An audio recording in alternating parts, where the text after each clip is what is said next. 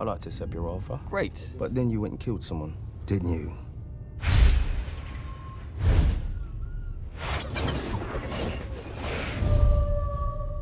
How did you know? Wasn't exactly so. It was an accident.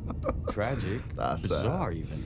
Cool story, bro, but I think you had your own plans of getting out of here with that case. No. Pinning the body on us, hoping the White Death is so busy cutting off our arms instead of cutting off our fingers. It's like Thomas the Tank Engine always says, simple is better. The kid show? Yes, the fucking kid, man.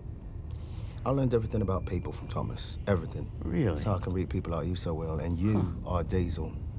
I am not a Diesel. You're the dieselest Diesel that Diesel that I've ever seen in my life, man. Because Diesels bluff. They go too far. Man, I'm trying to get Diesels out of my life, you know?